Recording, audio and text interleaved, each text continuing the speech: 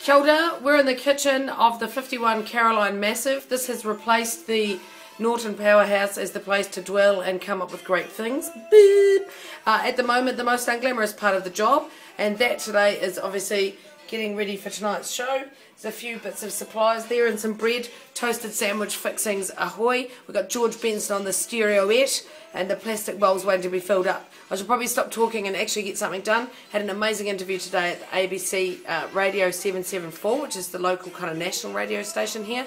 Did a little bit of talk back about dogs and cats and things that usually male comedians talk about actually, so, you know, felt like I had a penis for a tiny moment. It was wonderful.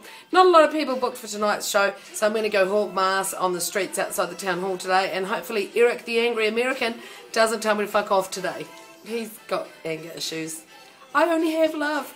Loving Melbourne. Loving the heat. Loving whipping cream.